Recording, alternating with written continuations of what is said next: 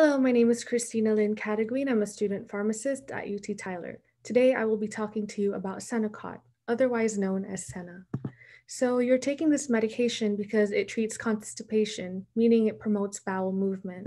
And to use this medication, you would need to swallow it as a whole medication, meaning don't break, crush, or chew it. And also don't take any other medications within 2 hours before or after this medication. And don't take any other laxatives or any stool softeners unless directed by your doctor. This is also preferably taken at bedtime, and don't use it for more than 1 week unless specified by your doctor.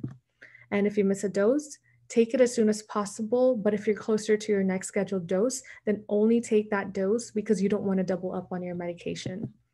Some side effects that can be seen are stomach pain, any cramps, or allergic reactions such as hives, rash, or swelling, any tightness in the chest or throat, meaning difficulty breathing, or any wheezing.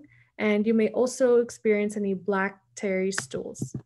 And you should also tell your doctor before taking this medication if you have any allergies to the medication or any component in the medication, if you have any bowel block, rectal bleeding, upset stomach, or any change in bowel habits for more than 2 weeks, and also if you are pregnant or breastfeeding. And to store your medication, you would need to store it at room temperature at a dry place. So, meaning don't store it in your bathroom cabinets. Protect it from heat and away from children. And also dispose any unused or expired medications properly, in which the link is below. Thank you so much for listening. And that is all for today.